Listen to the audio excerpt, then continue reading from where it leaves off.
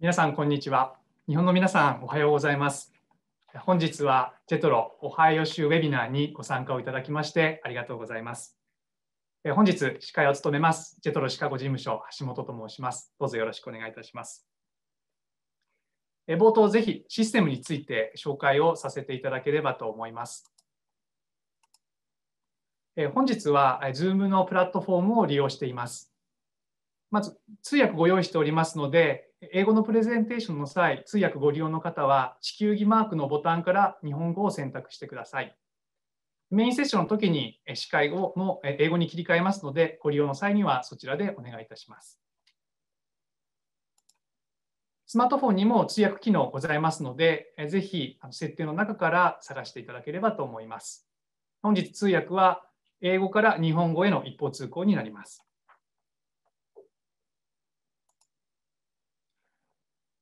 本日、オハイオ州テーマに州政府経済開発公社 JobsOhio との共催で進めてまいります。冒頭、シカゴ事務所から簡単にオハイオ州について紹介をさせていただければと思います。まず、JETROシカゴ事務所長、ラルフ・インフォルザートよりご挨拶を兼ねてオハイオについてお話しいたします。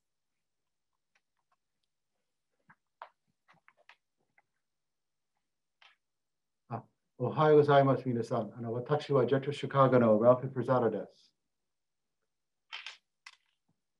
We warmly welcome Japan. That was the first words that Ohio Governor Mike DeWine said to me when I first met him in February of 2018. The very top leadership of the state of Ohio supports Japan. He supports Japanese companies, and he supports Japanese families living in Ohio. It's very good, and it's quite remarkable to see this type of deep commitment to Japan. You see, Governor DeWine, he even wants you to come to his home in Columbus, Ohio. He and his team want you to be comfortable, and he wants you to enjoy a friendly relationship with you. Look, even his wife, First Lady Fran DeWine, wants to know you. They want to meet you. They want to have you enjoy your lives in Ohio. And what impressed me was that Governor DeWine will travel to Japan when it is safe to visit your headquarters. Here he is speaking at JETRO Tokyo in 2019. So why am I explaining this to you?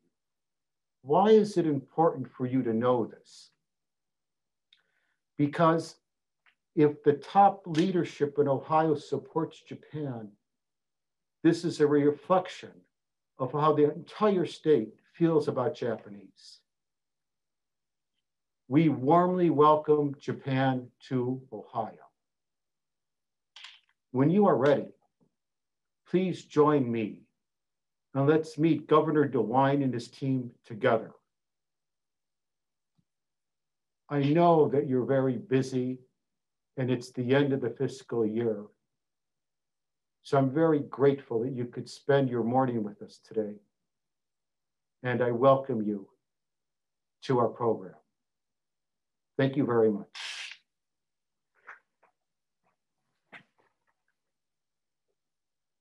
ありがとうございます。ぜひ私からもオハイオの概要をご説明させていただければと思います。画面をご覧ください。まず州の基礎情報です。オハイオ州の面積10万平方キロメートル。これは本州の約半分程度の広さになります。人口1200万人弱ですので、これは東京都の人口とほぼ同じです。ですので、イメージとして東京都の人口が広い本州半分に広がっているようなイメージです。失業率、この数字はコロナ禍前ですけれども、現在、最新の数字でも 5.5% 程度です。一時期の高い失業率は落ち着いてきています。一方で、補助金の影響もあり、職場に復帰しない労働者も多いことから、創業されている日系企業の皆さんには、労働者の確保を課題に挙げる方が非常に多いです。オハイオの地図ですけれども、オハイオの特徴の一つは、3つの大きな都市、3C と言われるシンシナティ、コロンバス、クリーブランドです。200万の都市が州の中にあり、その大都市圏、郊外、農村地帯、この都市の構成をもってですね、全米の中でもアメリカの縮図と言われている、そのゆえんの一つです。産業の多様性もオハイオ州の魅力です。もともとの製造業の中心地だったトリド、この I-75 という週間道路を取ってますけれども、この周りに製造業たくさん集積をしています。その中でもデイトンのエリアは空軍関連の研究施設も多く、産業機械の集積もシンシナティに向けて見られます。クリーブランド、現在今知事の中でも重点項目の一つですけれども、投資計画発表されています。クリーブランドクリニック大病院ですけれども、もともとデジタル医療の集積地ですので、こちらのエリアに 5.6 億ドルの新規投資発表しまして、医療関係のクラスター、イノベーションのエコシステム形成に注力されています。その他、アクロンといえばゴム、科学の中心地、コロンバスの中には金融関係とかなど集積見られ、産業の多様性、これもオハイオ州の魅力です。日本のメディアではオハイオというですね、ネガティブな印象を持つ方もいるかもしれませんが、もちろんなんでしょう、一区画過疎が進む地域もありますけれども、それを上回る成長、新しい産業の構成が見られますので、ぜひ幅広くオハイオを知っていただきたいと思います。その中でも本日のテーマは EV 関連、それと再生可能エネルギーの現状をアップデートいただきますので、そのオハイオ州の中心であるこの製造業や関連する再生エネルギーの現状について知っていただければと思います。実はジェトロ、コーディネーターをオハイオに置いております、花城と申しますが、彼女も今回参加していますので、簡単に現状、特にワクチンの接種の状況などからアップデートをいただきたいと思います。花城さん、お願いします。オハイオ州コーディネーターの花城です。現在、オハイオ州のコロナワクチン接種状況ですけれども、40歳以上が対象になっております。そして来週からは16歳以上が対象ということで、昨日の時点では接種者が 25%、そして2回すでに接種されている方は 14.26% まで来ております。まずはじめに、次のスライドをお願いします。日本企業向けセレクト USA 直後のミッションツアーです。米国の最新投資環境に興味のある日本企業が日米から参加し、大学発のスタートアップ、新興企業と連携する日系企業、インキュベーション施設を訪問しました。ジェトロでは引き続きビジネス視察ミッション、そして日本の企業の皆様にご紹介する業務を続けていきます。オハイオ市長と日本スペシャルニュースレター、これは昨年の12月に発行されましたが、各地のローカルな情報を進出済みの日本企業のためにご紹介しております。後ほど資料をお送りしますので、リンクからご覧になっていただければ幸いです。そして、これがサンプルなんですけれども、指導認識ということで、市長からのメッセージ、市のプロファイル、それに追加して日本企業との関係について書かれています。今回参加していただいた市長の皆さんです。この笑顔からもお分かりかと思いますけれども、皆さん非常に親日家で素朴です。日本企業に感謝、そしてこれからも日本企業との関係強化を続けていきたいとおっしゃってくださっています。そしてもちろん日本人への支援も積極的に行ってくださっています。で、私、2年間お仕事をしてきましたけれども、この度オハイオを離れることになりました。今月いっぱいで離任となります。4月からの後任は堀直江というものがありますので、ちょっと紹介させていただきたいと思います。これからも引き続きジェトロはオハイオにもおりますので、よろしくお願いします。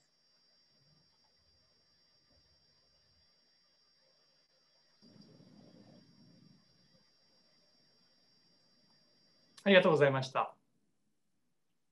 堀さん、ぜひ一言だけ。はい、皆様、はじめまして、堀直江と申します。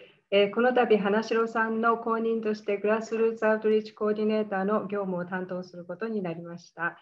オハイオには約13年間住んでおります。どうぞよろしくお願い申し上げます。ありがとうございます。続きまして、本日はデトロイト総領事館より中川総領事にご臨席賜っております。中川総領事、ぜひ一言ご挨拶をいただければと思います。どうぞよろしくお願いいたします。はい、皆さん、はじめまして、オハイオ州を管轄しております総領事の中川と申します。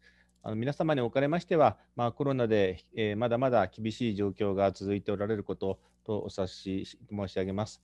そうした中におきましてもですね、今回、オハイオ州JobsOhioとですね、JETROシカゴの皆様によってですね、オハイオ州の投資環境のアップデートということで、セミナーが開かれるということは非常に嬉しいことです。関係者の皆様に対して、改めて御礼申し上げたいと思います。今回のセミナーの中でですね、ビジネスという観点からはいろいろご説明があるんだろうと思います。私からはむしろ在留邦人、日本人コミュニティと、そういった視点からのオハイオをですね、一言紹介させていただければというふうに思っています。一言で申し上げれば、オハイオ、非常に、住みいい地域だというふうに思っています。医療、教育、治安、すべての面でですね、整備され、安心して住める地域だろうと思います。実際、オハイオ州には、ざっと申し上げて500社、日系企業500社、在留邦人1万5000人弱の方が住んでおられます。私の事務所がありますミシガン州側、隣のミシガン州もですね、大体500社、1万5000人ぐらい住んでおってですね、2つ合わせて1000社、3万人弱という規模の日本人のコミュニティが存在すると。このコミュニティというのは、実はアメリカの中ではですね、ニューヨーク、ロサンゼルス、サンフランシスコ、シカゴ、そういった大都市に続く規模の日本コミュニティの集積地域であるということでございます。医療について申し上げれば、先ほども出ましたけれども、クリーブランドホスピタルをはじめ、先端医療からですね、日本語で受診可能な施設がですね、各地に揃っております。先々週と私も3回ほどオハイオの各地を回ってきましたけれども、実は気候も良くなってきたということもあるんですが、非常に雰囲気が明るくなってきたという感じがします。花城さんからも説明がありましたけれども、ワクチンの接種がですね、隣のミシガン州よりも早いペースで進んでいると。コーヒーショップなんか行くと、お年寄りの方々がですね、楽しそうにもコーヒー飲みながら歓談していると、そういった雰囲気になりつつあります。教育面ではですね、もちろん皆さん地元の公立の小中学校にお子様を通わせておられるんですけれども、コロンバス、シンシナティ、クリーブランド、さらにはトレド、トロイといった地域にですね、日本の補修校が置かれております。そこで多くの日本人の指定がですね、学んでおられるということです。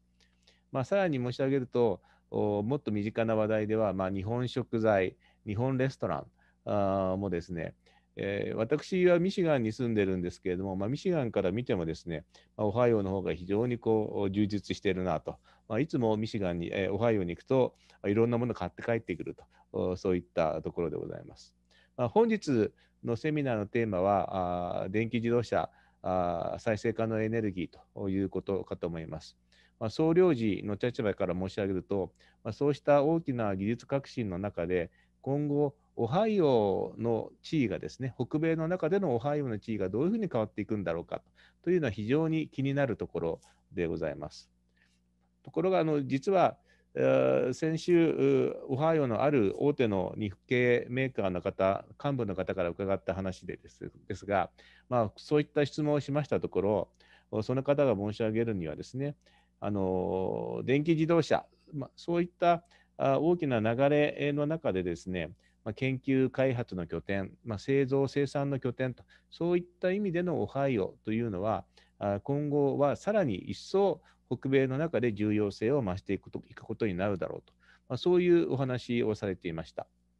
本日のセミナーを通じてですね、ぜひ皆様ご自身としてもですね、北米の中でのオハイオの重要性と、そういったものを確認し、改めて確認し、それで今後の皆様の事業展開新規投資、事業拡大と、そうした際の参考にしていただければというふうに思っております。最後になりますが、非常に私事ではあるんですけれども、話のさんと同じように、実は私も来月3年弱の任期を終えまして、日本に帰任することになりました。最後の1年はコロナで厳しい時期ではございましたけれども、非常に楽しい2年間、3年間を過ごさせていただいたというふうに思っております。というのも、まさにオハイオの方々、皆さん非常に優しいですし、親切に接してくれたと、それから日本とオハイオの関係というのも非常に良好だということによるものだろうと思います。今後、日本に帰ってですね、立場は変わると思いますけれども、しばらくは私自身、日本で勤務となりますので、ぜひ、日本とオハイオの発展のためにですね、何かできることがあれば、何でも協力させていただきたいと思っております。ご連絡いただければと思います。これをもちまして、私の挨拶とさせていただければと思います。どうも、橋本さん、ありがとうございます。中川総理、ありがとうございました。最後に本ウェビナー開催にあたり、オハイオ州知事からも本ウェビナーの成功と日本の皆様への歓迎のメッセージをいただいていますことを申し添えます。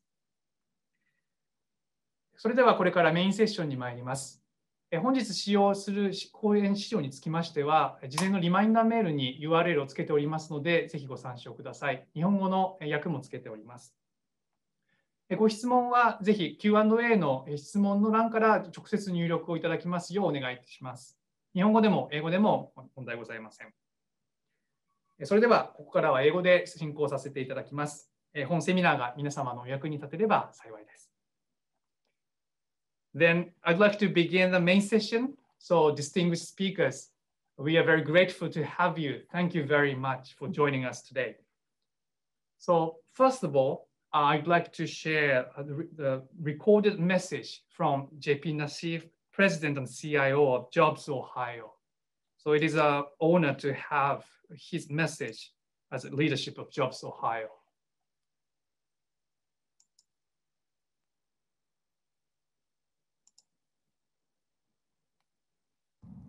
Thank you, JETRO, Governor DeWine, Consul General Nakagawa, and Ralph Inforzato for your remarks. The last time we were together was in September of 2019 during our investment mission to Japan. Our theme was the Ohio-Japan investment dynamic, and Chairman Sasaki graciously welcomed us. It's hard to imagine that our subsequent meeting would be virtual. In 2019, we also celebrated the 40th anniversary of Honda's arrival to Ohio. Honda now employs over 16,000 people. Honda came to Ohio because of available land, solid infrastructure, and people that have a solid work ethic. These very same reasons still hold true today. Today, Japanese-owned companies employ over 73,000 Ohioans, the third largest number of people behind California and Texas. Over 13,000 Japanese call Ohio home. During our conversation with Honorable Consul General Nakagawa-san, he let us know that Japanese companies are facing issues with work visas, finding labor, and logistics issues getting goods into the U.S. and to Ohio. While many of these challenges exist across the U.S., JobsOhio will do our part to assist Japanese companies with these issues. Governor DeWine spoke about the importance of the electric vehicle battery supply chain and some of the exciting opportunities that exist here in Ohio. We hope that you will engage with our team to learn more about why Ohio makes sense for your company. Given the governor's strong leadership, we continue to gain momentum in the business community. And Ohio is investing for the future. And in the past year, we announced 3 new innovation districts in our state. Companies from overseas as well as the U.S. coasts are now looking at Ohio as a potential destination to grow their businesses. We hope you will do the same. Thank you, and we look forward to meeting you in Japan or Ohio very soon. Arigato gozaimasu.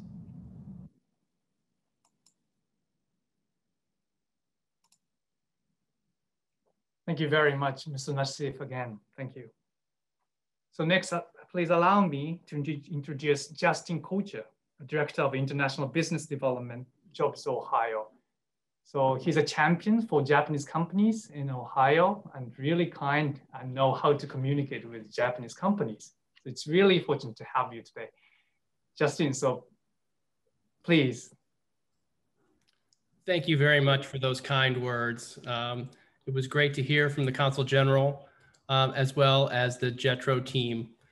As our President Nauseef mentioned, you know, the story with Japan and Ohio began over 40 years ago with Honda and has grown really tremendously over the course of the past 40 years. And it's something we're proud of, and it's something we'd like to continue to grow. I'd like to play a little video for you from the last time we were in Japan with Governor DeWine. Ohio gozaimasu. Ohio gozaimasu. Ohio gozaimasu. Good morning. Ohio gozaimasu. Good morning. Ohio gozaimasu. Ohio gozaimasu. Ohio gozaimasu. Ohio gozaimasu.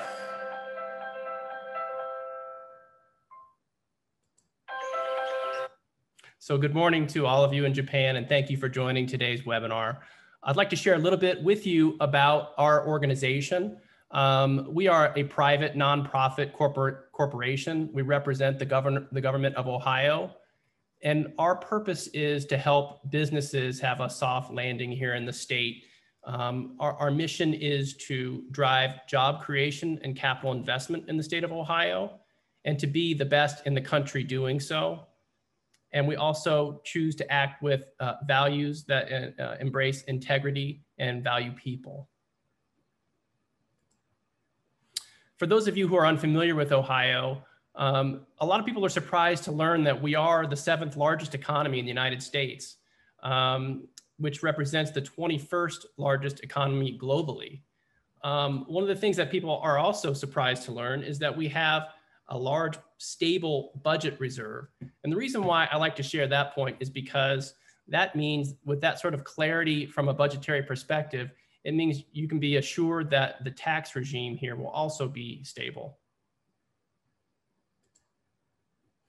We've worked hard since we were founded over 10 years ago to really embrace business and improve our rankings with various organizations.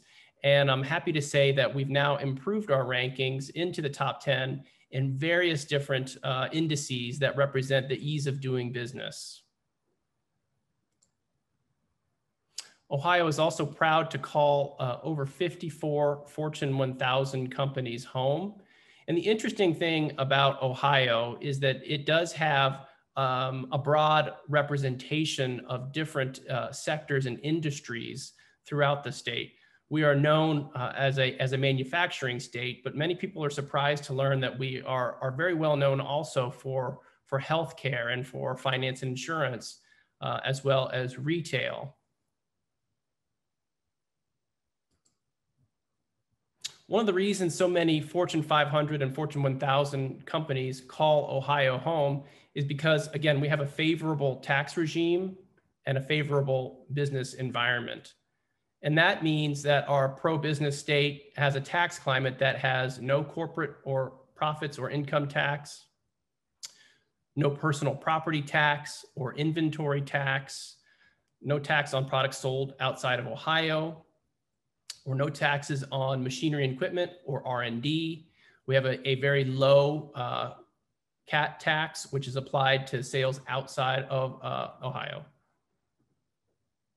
I'm sorry, no tax on sales within the state of Ohio. There's only a small commercial activities tax on 0.26% of your sales. Another thing that people may not be aware of is just how easy it is to get from Ohio to the majority of the population base of North America. You can reach 60% of the population within a 1-day's truck drive and a 2-hour flight as well. We have a very robust infrastructure system throughout the state. We have one of the highest number of intermodals for freight. We have connections via river and lakes as well. And again, the low-cost environment allows you to access such a broad populace at a lower price point for your company. Ohio's workers, every company we speak with has questions around the ability to find workforce and to find talent. And we're blessed with a large economy. We have the third largest workforce in the United States with over 5.5 million workers. But these workers also are well educated with over 200 institutions of higher education throughout the state. And one of the things that we have really, I think, improved upon in the course of the 10 years that JobsOhio has been in business is the ability to find the right workers for companies through our talent acquisition services program, which I'll share a little bit more about later on. One thing that Japanese companies, I think, also are interested to learn is that from a climatological perspective, Ohio is very safe. We are fortunate to avoid a lot of the earthquakes and tornadoes that tend to pop up throughout the United States. It's a very stable place to locate your business.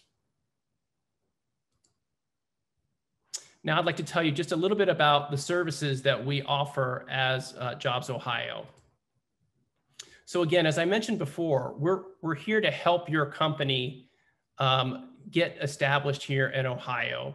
And we're here to be a one-stop shop to help with everything from finding a building or a site for your company to managing the incentive application process with you, helping with workforce recruitment to find the workers that you'll need, helping with permits, introducing you to various accounting firms or immigration firms for visa questions. And one of the things that I think I'm most proud of about JobsOhio as well, many economic development organizations will offer very similar types of services to help companies get established in their state.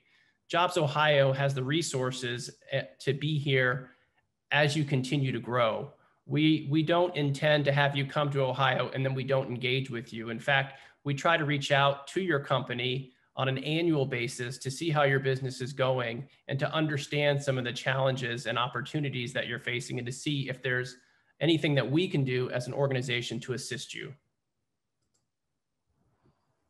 Some of the programs that we help with, there are essentially two different types of incentive programs that are either different types of grants, which is cash, money, or there are loans that we can, you tell us sort of what your primary interest is. Is it acquiring workforce? Is it help assistance with machinery and equipment financing? And we will basically tailor a program to help you as best we can. We will also manage some of the other programs that are offered through the state, including a job creation tax credit or monies for roadwork development if you're going to create a large facility that needs infrastructure around that. We're here to assist with all of those questions. And while JobsOhio is the state level entity, we do work with 6 different regional partners that essentially function as an extension of our team. We have people throughout the state of Ohio to help you with your business needs. And I'd like to tell you a little bit about some of the Japanese investment in Ohio. As we can see here, Japanese investment does represent the majority of investment throughout the state. As you heard J.P. Nassif reference, there are over 73,000 people here in Ohio employed by Japanese companies, a number that we're very proud of.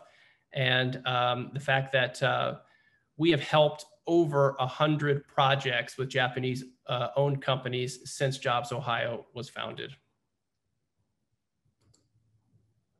Here are just some of the emblems of some of the major corporations that we've worked with. here at JobsOhio, many of which you'll be familiar with. I just wanted to give an understanding that while we do have a large focus on the automotive sector, we do help companies throughout various other sectors as well. This slide, while it might be a little bit difficult to read, I wanted to just share where the population of Japanese are located throughout the state and where the population of Japanese companies are located. So I think that the theme that you'll notice here is that the Central Ohio and Southern Ohio, Cincinnati, tend to be the predominant areas where most of the companies and people are, but that also extends westward to the Dayton area. And there are still people, there are still a fair amount of Japanese and people and businesses in Northern Ohio in the Cleveland and Toledo areas as well. I would like to just share one quick case study of a Japanese company that we did a project with. Actually, we announced this during the governor's investment mission in 2019. I think this story is particularly interesting to me, the Topre Corporation, because it touches on a number of points that I think are very, very salient and interesting. Because Springfield, Ohio, near the Dayton area, there was a large bus manufacturing plant that had gone out of business, and the site needed some environmental remediation work, and it needed some cleanup work. And so it was an area in need of some investment and some growth. And the senior vice president of Topre America, even commented that the whole situation resonated with his group. And they noticed, hey, we should go in and revitalize that site. Well, they were able to do so and were so successful here in Ohio that they grew not only one time from a small 20 plant operation, they grew subsequently 2 more times, and we're very proud of their success. And the result of this is that this is one of our marquee projects for the state of Ohio. Just quickly, I wanted to introduce the rest of the team here. We have Amy Lay and myself here in Ohio, but we also have people in Tokyo to assist you. And I'd be happy to answer any questions following the rest of the presentations. Thank you. Thank you, Justin, for providing a holistic overview of Ohio. Thank you. So then I'd like to move on to today's main topic. So first, EV. So we are very fortunate to have a special person today. I'd like to introduce Mr. Jonathan Bridges. Hi, Jonathan, Managing Director at the Automotive Sector at JobsOhio. So he's really expert. So prior to joining JobsOhio, Jonathan works at Dana Corp's world headquarters in Maumee, Ohio for several years. In addition, Jonathan spent more than 15 years within Chrysler Corp, engaging in a number of functional areas and assignments. He served as a quantitative economist for the Chrysler Group and as the manager of NAFTA economics for Daimler Chrysler. So even for JETRO, we are getting a lot of inquiries about EV situation in the United States. So I'm very excited to hear your update, EV situation in Ohio as well, along with the overview of auto supply chain in Ohio. So Jonathan, please. Thank you very much for the opportunity to share our Ohio story. I'm going to share my screen now. Please let me know that you can see it. Yes.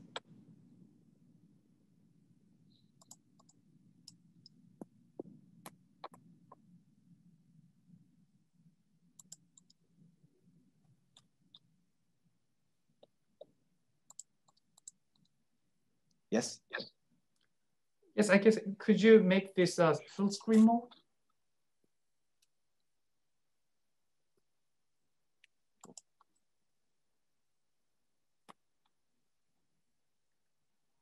Oh, yes, perfect, thank you. Okay, thank you. So as Justin introduced earlier, Ohio is a very large state, and particularly large when it relates to the automotive industry. The state of Ohio has approximately 670 automotive establishments, ranging from your large OEM facility or original equipment manufacturers, which we would classify as your Honda, GM, or Ford, as well as your tier 1 or tier 2 suppliers into the industry. And that's just one aspect. What makes Ohio extremely strong, and which I will share later, is its proximity to the overall automotive ecosystem within North America. Currently, Ohio is the #1 producer of engines and the #2 producer of transmissions in the US. And that has been particularly favorable in assisting the industry, not only from an Ohio standpoint, but in the Midwest.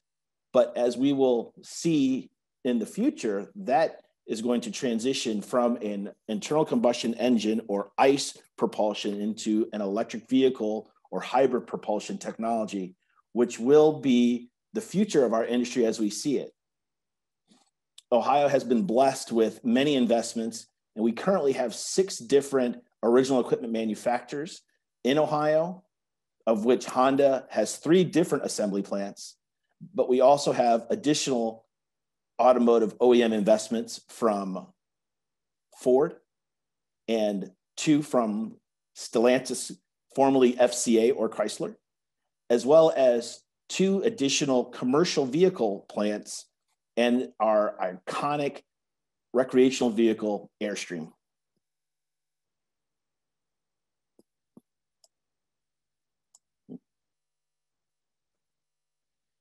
So what has benefited Ohio the most is essentially our proximity in the automotive space. Ohio is centrally located, which I'll show a map later, in the overall automotive ecosystem. And that has benefited companies that choose to locate into Ohio to be a one operation, to set up one operation, and then have the availability to supply multiple customers from a central location within the US. As Justin mentioned earlier, we have a very strong and able and skilled workforce to meet the needs of every employer, whether they need a 4-year degreed engineer or 2 years, or even someone who's just very technically capable of providing different work aspects. In this section here, I'd like to highlight the R&D and innovation resources that we have in Ohio. There will be subsequent materials that will follow as part of this webinar, where there's more detailed information that is translated for you. But to highlight something specific here on the slide is particularly our Transportation Research Center, which is a very large, the largest North American independent proving ground in the US, and the Smart Mobility Advanced Research and Test Center, with the acronym SMART, that allows for autonomous and connected vehicle testing, which is also located at the Transportation Research Center. Lastly, on the Transportation Research Center, I'd like to highlight the Vehicle Research and Test Center, which is the home of the National Highway Traffic Safety Administration, NHTSA's test facility. All of these are located in our Central Ohio region, as well as our US 33 Smart Mobility Corridor, which provides for testing not only in a closed loop environment on the Transportation Research Center site, but then exiting that facility and getting out on to US Route 33, you have open road testing that is available to any company that's looking to do live testing in a real world environment. And all of that is benefited because of the Ohio State University, which happens to house part of their research labs at the Transportation Research Center, and actually is the functioning manager from a board standpoint of the Transportation Research Center.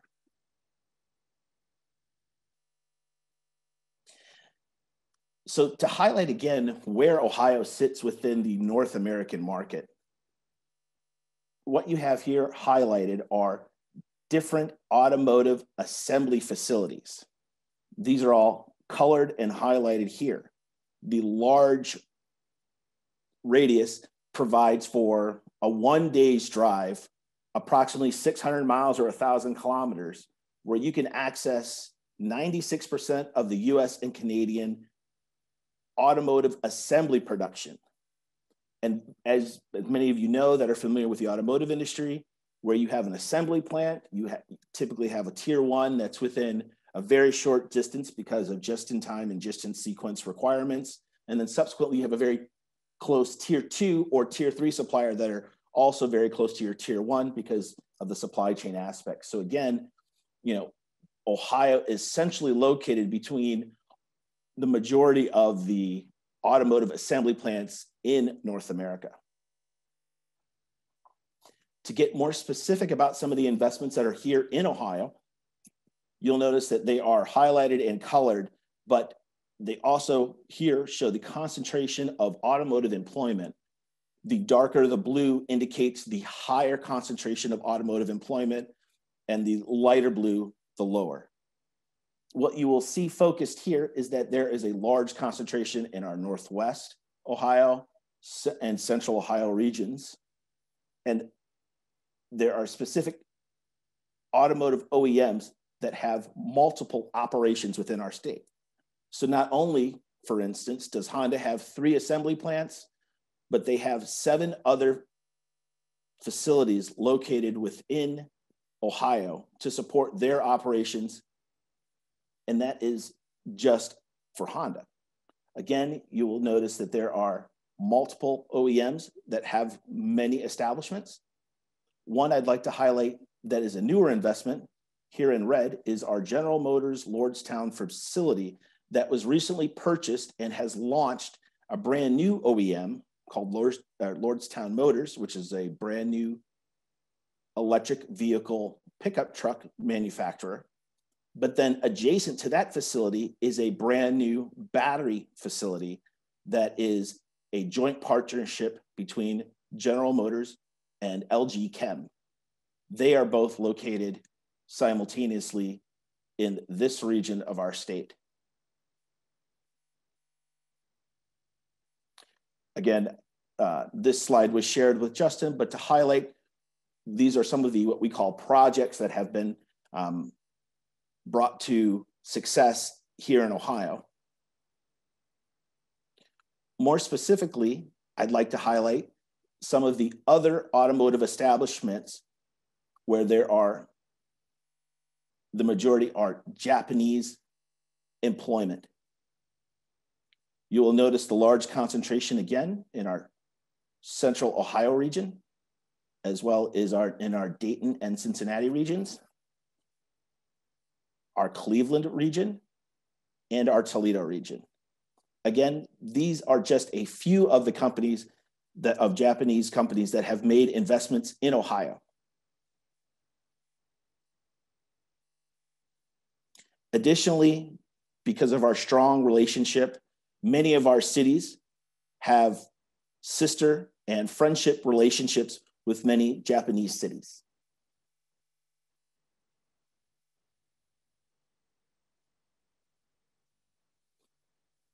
Again, Ohio is not only strong in the automotive assembly space, but we support many aspects of the industry. Here highlighted are the major components of an automobile, of which you will see many companies that you may recognize that have establishments within Ohio in multiple companies. Again, this is just to highlight familiarity of companies that have made the investment in Ohio that you may recognize, and that are not only in the automotive assembly space, but in many other components of the automotive.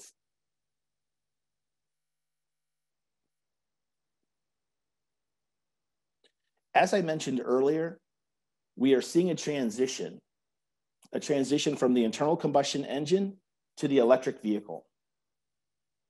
There have been many investments that have already been made in Ohio to support what what we consider the traditional part of our industry, but many of the OEMs have already made public their desire to increase investment in the electric vehicle supply chain.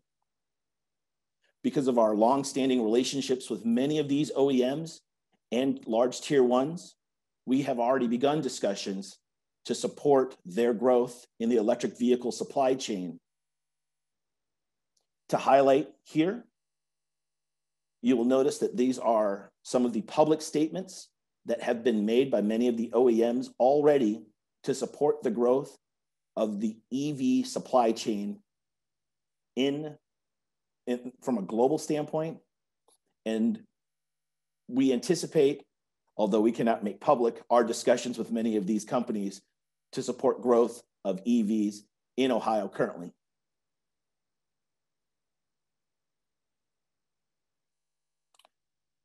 To highlight more familiarity of how the US is transitioning, here in red, you'll see Ohio and some of the vehicles that are produced that are either hybrid electric or full-on electric vehicles. And we have a battery facility that is coming online soon.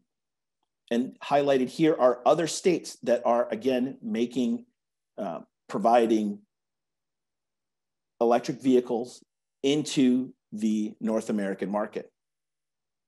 What you'll also notice is, again, the major automotive states and Ohio's proximity to those states where a company can set up an operation and supply any of these OEMs for future.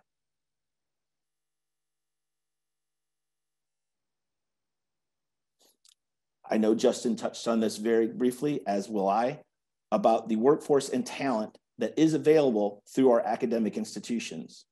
Ohio is the second largest has the second largest automotive workforce, and we have 54 Ohio Technical Training Centers. But again, those facilities are spread throughout the state and provide easy access for companies to gain employees. And we at JobsOhio are happy to make introductions to those academic institutions as companies are looking for employees in the future.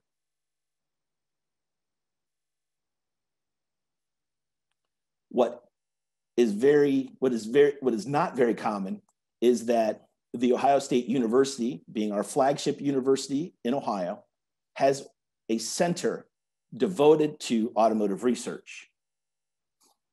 As many institutions are starting to add centers for automotive research, the Ohio State University has had a research center for a number of years and is a leader in the engineering of the industry.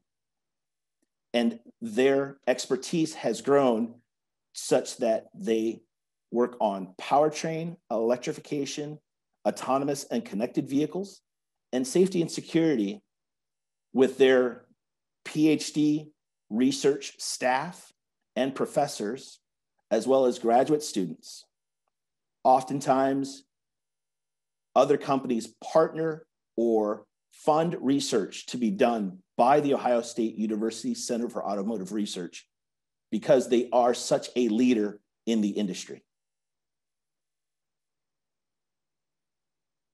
Lastly, I'd like to highlight one specific example of how Ohio has been able to provide the opportunity for partnerships and development. We have in our central Ohio region a city by the name of Marysville. It is the home of Honda's manufacturing assembly plant, or one of Honda's assembly manufacturing facilities. This particular city partnered with Honda to create an environment where their entire city worked to provide a testing environment for vehicle to infrastructure communication. Not only did the city work with Honda to provide that partnership, but the state of Ohio and JobsOhio provided opportunities for connectivity and investment into this area of our state to support the growth.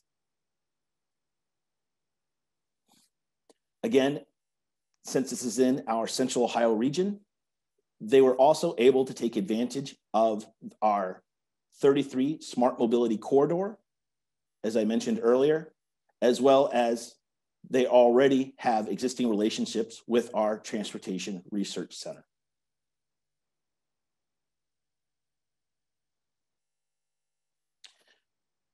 So the road to smart mobility starts in Ohio with research, test, and deployment. And I'd like to thank you for this opportunity. There will be additional information that will be provided by the JETRO team. Thank you. Thank you, Jonathan, for your comprehensive presentation about auto supply chain in Ohio and the EV trend as well. So I'm looking forward to hearing your perspectives in the QA session. Thank you.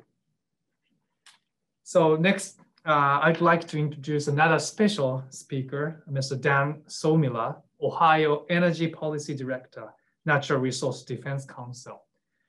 So as NRDC's Director of Energy Policy in Ohio, so he works with a wide range of energy industry stakeholders to advocate for clean energy and climate policies before the Public Utilities Commission of Ohio and the General Assembly.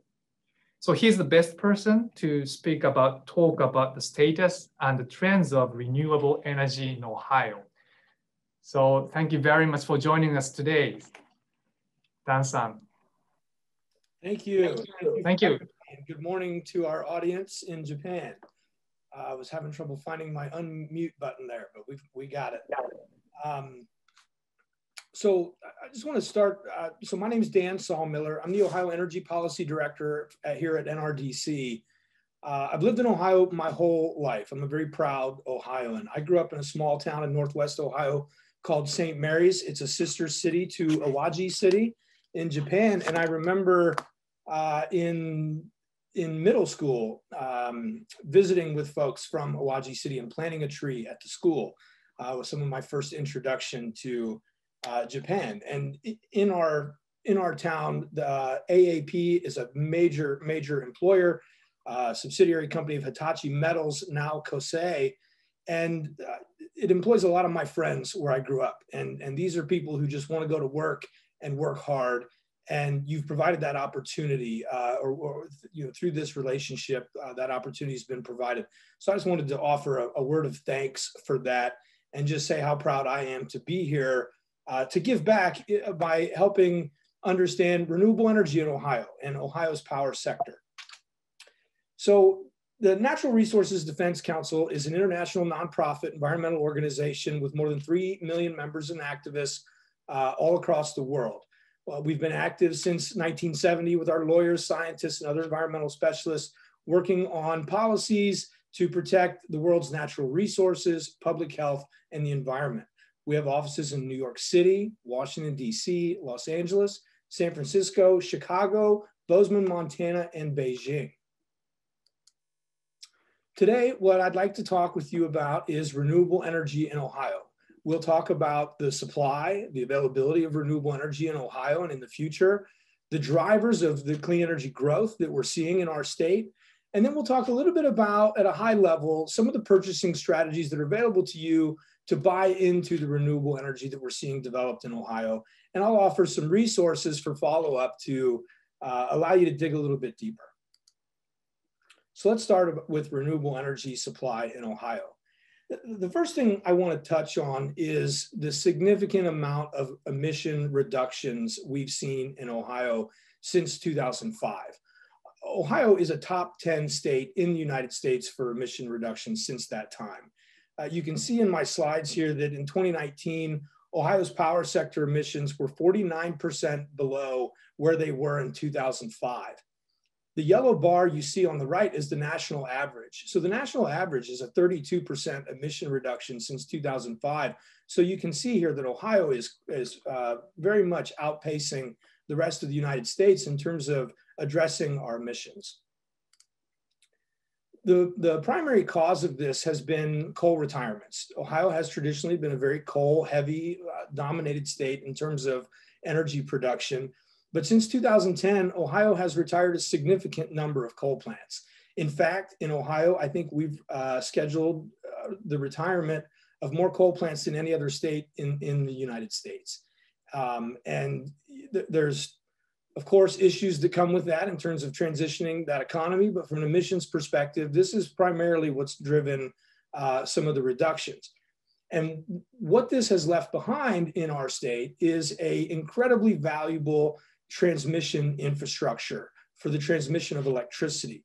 And that creates new capacity that allows new clean energy to come online inside Ohio and connect into that same electricity grid.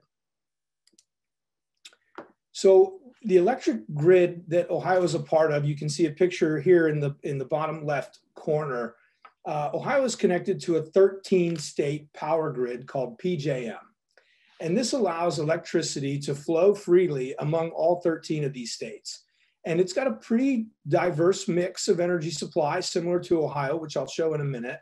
But in 2021, we're seeing what I'm showing you on the right here are the planned utility scale electric generating power plants that are expected to come online this year. And what you can see in PJM is 15.4 gigawatts of solar and 12.2 gigawatts of wind expected to come online this year alone.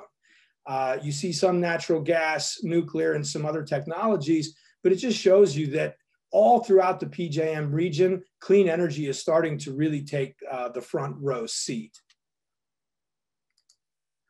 And so what I've done here is tried to boil this down a little bit to kind of show you where Ohio sits in PJM in terms of solar in particular. And so this slide shows you on the blue bar, the amount of solar additions that we're seeing, and then the yellow bars are hybrid solar, which is basically utility scale solar projects that are combined with battery storage technology. And after the state of Virginia, here to the right, you can see that Ohio is a leading state for solar development.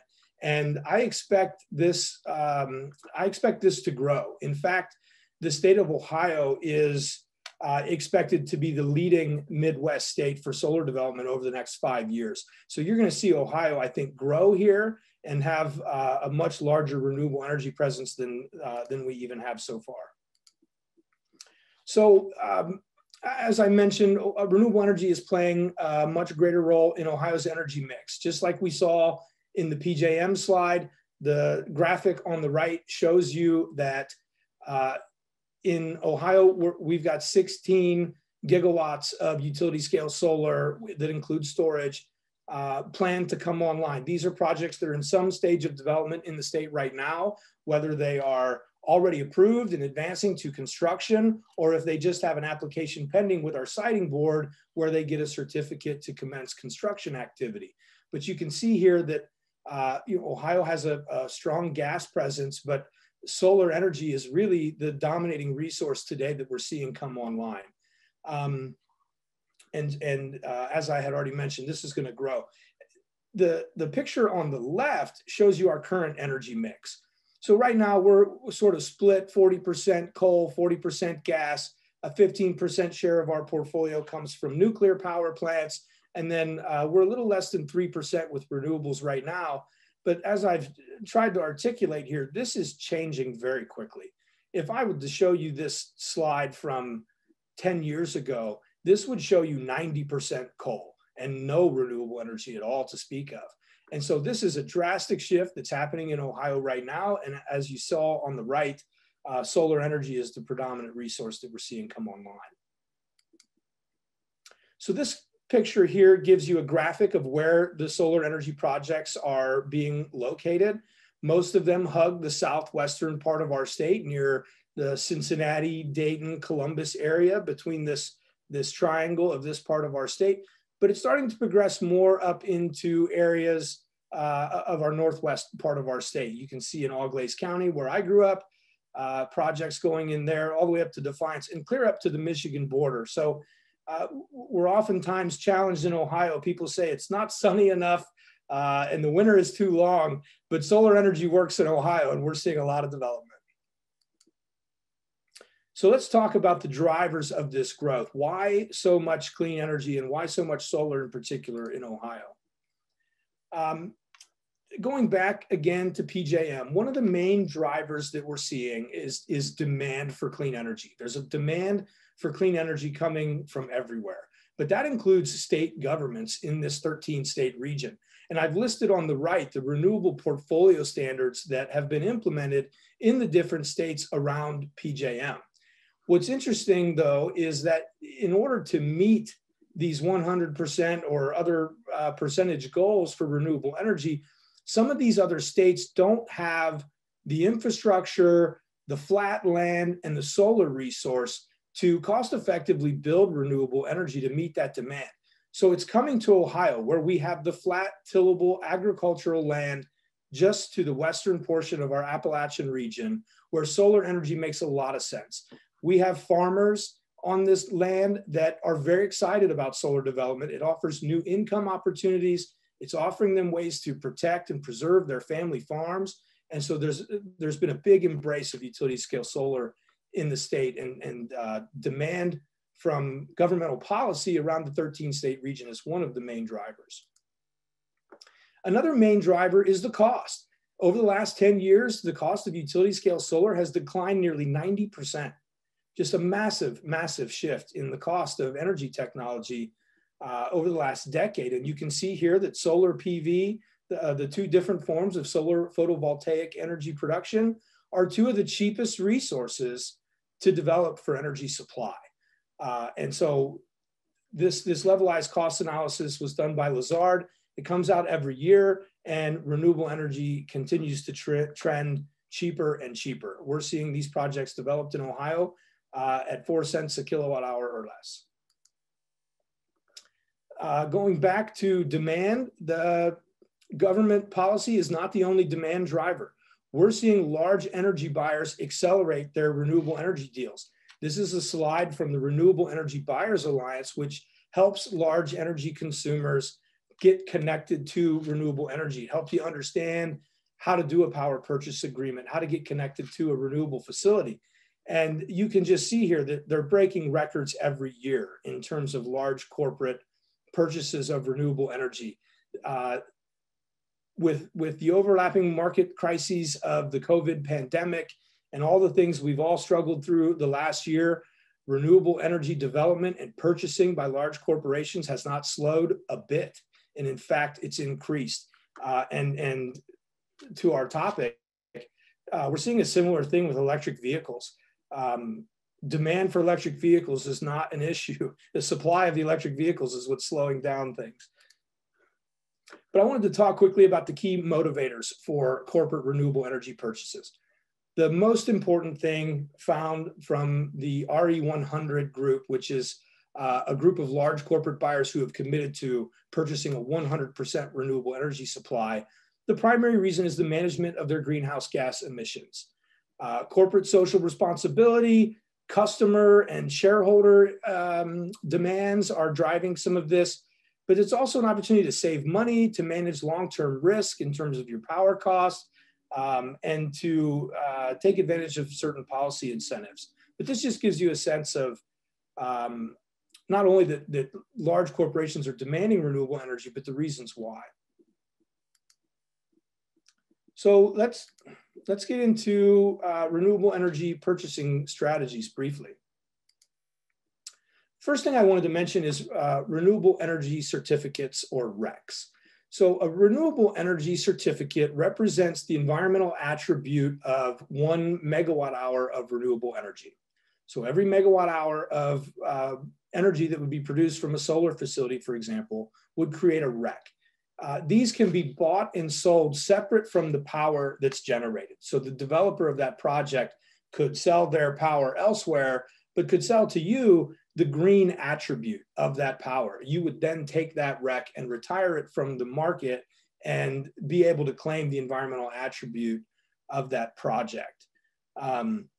Once that REC is retired, it cannot be resold, donated, or transferred in any way. So you can have accounting that you have indeed met your emission reduction target with those individual RECs.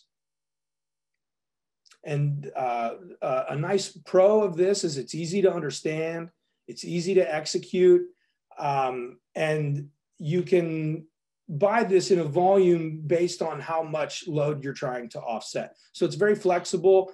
The con is that it has a smaller economic impact. What we're seeing more and more are corporations that want to buy renewable energy want their purchase of that energy to be additive. They want to have a meaningful difference in bringing a new project online. And so we're seeing a trend a little bit away from simple renewable energy certificate purchases and more toward power purchase agreements that can be additive in terms of project development. So I want to talk briefly about that. There are both virtual and physical power purchase agreements. The most cost-effective way typically to do this, or the most financially beneficial way, is to do a 15, 20, 25-year agreement with an off-taker or a purchaser who has an investment grade rating. And this will give you the most efficient financing. You can structure these to where you have a fixed price for the full period of that contract, whether it's 15 to 25 years, or you can have an escalating price where it's lower in the beginning and it escalates 2, 3, 4% over the period of the contract, typically staying below what electricity prices are expected to escalate at over time. And so there's flexibility there in terms of how you structure it, but this can give you certainty in the cost of energy to supply your facilities, in addition to helping you reduce any emission reduction targets that you might have. These long-term contracts are, I think, beneficial because they can help to drive a particular project forward, like I mentioned before. These projects can get developed and they can get permitted and ready to go to construction, but oftentimes they won't be built until they have some kind of agreement for someone to buy that power. And so a power purchase agreement is a very effective way to help a project come online and help drive new economic development in another part of the state where maybe you are or are not located, but it drives economic value in the state of Ohio and allows off-takers to partner with those communities. And then, of course, this can hedge against the rising price of electricity, as I mentioned. And sorry, I keep slipping backwards on my slides. So just to touch on a couple of other strategies that are available, I didn't want to go too deep into these. I just wanted to show there's a lot of flexibility. There's a lot of ability to coordinate with other purchasers, with developers and others. There are ways for you to coordinate your payment for electricity through your utility, through green tariffs, and other options. You need to consult with your local utility in Ohio, your distribution utility, to see what do they have available to allow you to finance these projects through your utility bill. But there are a lot of ways to get into a renewable energy project and enjoy the value of that without having to outlay a big capital investment. The developers of these projects make that upfront investment. They take on that risk, and you have the ability to enjoy the savings that it generates once those projects come online. So to better understand some of these, I wanted to mention in particular one group, the Renewable Energy Buyers Alliance. I shared a slide from them earlier, but they can really help to demystify a lot of this, help you to understand the nuance of these different purchasing strategies, and can walk you through that. They really are a great resource. And so just to conclude, I'll share here, there's a few groups. So the Utility Scale Solar Energy Coalition of Ohio is a newly formed collaborative group in the state of about 19 different solar developers. It'd be a great place to get connected and to talk with these businesses themselves about what kind of development they're doing, how you can get into a project, how you can partner with them. The Renewable Energy Buyers Alliance is another organization that can really help you understand contracting. It's a place for businesses to come together, learn best practices, coordinate with one another. RE100 is a really great resource. Again, these are companies who have committed to 100% renewable energy goals. And so they're sort of really pushing the envelope in terms of some of these strategies and figuring out how to make it work. And then, of course, we have a great resource here in the state in JobsOhio. Jonathan and his team there, and JP and Justin really are a great resource for you. I would encourage you to look to JobsOhio as a first stop to help you get your questions answered. And they can, of course, help you get to me if you'd like to talk further about what I've shared. But my contact information is here for you as well. That's my email and my cell phone number. And I would be available to take a call anytime. Subhasa, thank you very much. Hanson, thank you very much for your insightful and comprehensive presentation. Thank you. So many companies are thinking we have to go green or think about green, but providing such a very practical guideline is really helpful. Thank you very much. So the time is limited. I'd like to take the questions from the floor. So first, I'd like to start maybe with Jonathan. Hi, Jonathan. Yeah, thank you. So thank you very much for explaining auto supply chain in Ohio. The question is about more your perspectives about the EV trends in Ohio. So this person thinks Ohio is really wide. Is it realistic to implement EV infrastructures in Ohio? And is it realistic? Many more EVs will be purchased by Ohioans. So could you provide this, your comments on this? Yes, absolutely. And that's a great question. It's more or less not the producer side of the EV industry. It's the consumer side of the EV industry. And consumers are demanding this as a new mode and means of transportation. So OEMs will ultimately try to meet that demand.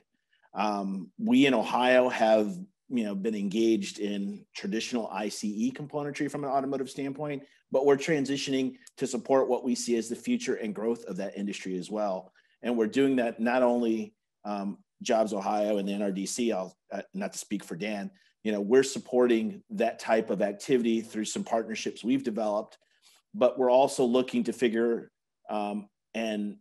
figure out how we can support not only the EV growth, but also the infrastructure growth that is required. So absolutely, I see it as a continuing trend, not only in Ohio, but in North America. And I see that Ohio will play a key in that space. Thank you very much. So the next question to the Jonathan as well. So we learned a lot of OEM EV projects is going on. So it's a really big shift. So your presentation is really affirm these directions, but have you ever heard something from local suppliers? So what's the reactions of them or suppliers are trying to adapt this trend? So could you make some comments on this? Yes, absolutely. And that's very insightful of companies to be looking towards the future. We have companies, again, that have been very successful in supporting the traditional industry, and they recognize as well that there is a future that is different from how they see it, how their company may exist today. And so those companies that are looking to the future are making those transitions. In some instances, they're doing that, by not only going after new contracts, but they're also looking to make investments in their operations and provide an additional set of skills to their current employment workforce such that they can support that growth in the future. There are many companies that are in that, I guess, realm of the traditional space that recognize that for them to be successful in the future, they need to balance not only the traditional industry that has made them successful, but what they see as the future to continue their success. Yeah. Thank you very much, Jonathan. So now I got the question from the floor to Dan. So let me read. Ohio and PJM is also famous for the production of gas, and they are also hire lots of people as an industry. So we all know we need to think about carbon neutral, but what are your thoughts on the coexistence of renewable energy and gas-fired power? Well, I'll take this, and Justin, maybe you want to come in and speak a little more behind me. Ohio has a massive gas presence, of course. When you saw in my presentation the significant amount of coal retirements that we've experienced in this state, it's largely been from the proliferation of cheap natural gas in PJM, a lot of which comes from the Marcellus and Utica shale development right here in the state of Ohio. So Ohio is certainly a gas-heavy state at the moment, and we've seen a lot of growth in that area over the last years. But as I showed, throughout PJM and throughout Ohio, it's really solar energy in particular that's growing in the PJM region. You see some wind. There's less wind growth in Ohio right now, but solar is really the predominant source. And the great thing about our participation in PJM is we can be very, very confident that we are going to maintain a reliable electricity system. They procure reserve power in addition to what's needed at any peak moment of electricity consumption. And so that's a benefit that we have of being a part of this region and all the different resources that serve the grid there. And so they certainly coexist. That's what we're seeing. But you know, as time goes on, we're seeing a trend toward renewable energy in this area. I don't know, Justin, if you want to add anything to that from the gas perspective. No, I mean, I think we're blessed to have both resources as a state. I think few states have the ability to draw from different energy sources like the state of Ohio. So we're just very fortunate to have that to count on. Thank you very much. So still questions coming, but now is the time's up. So I'd like to close the Q&A session. But it's really good to know who is the person in charge of this topic, and you're very friendly and we can reach out to freely. So it's really a great pleasure to have you today's seminar. Thank you very much. So, yes, thank you for having me. Thank you very much. それでは以上にてオハイオ州ウェビナー終了いたしたいと思います。終了後アンケート表示されますので、ぜひ回答をお願いいたします。追加のご質問やJETROへの問い合わせもあれば合わせてお願いいたします。本日は改めてご参加いただきましてありがとうございました。それで失礼いたします。Thank you.